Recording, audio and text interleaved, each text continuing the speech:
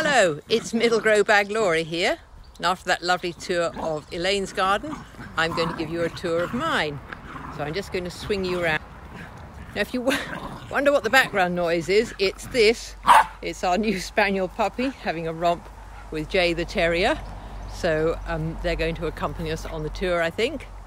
Now Elaine made a great deal, didn't she, of her lovely, warm, sheltered garden, what she could grow. But we've got some good things too. That's my French lavender, all covered in honeybees feeding from it. And over here, lovely stand of iris. These are Benton Lorna. Elaine gave me such a hard time when I dug up some hardy geraniums and replaced them with some of those stunning irises.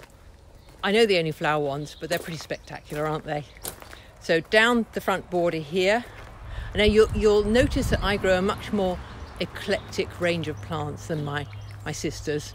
There was one I wanted to show you in particular that's in flower at the moment. This is this lovely little American horse chestnut.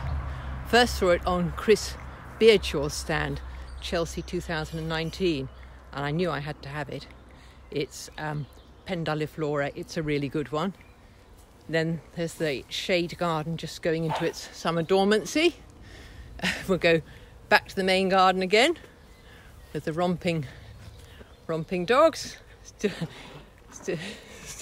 still having a little bit of rough and tumble.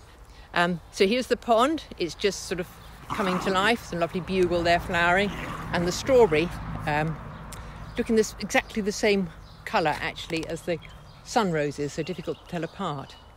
Now Elaine's nectar scordons were in full flower. Mine are still in bud, but I bet she couldn't grow these in her hot dry garden. This is Rogersia.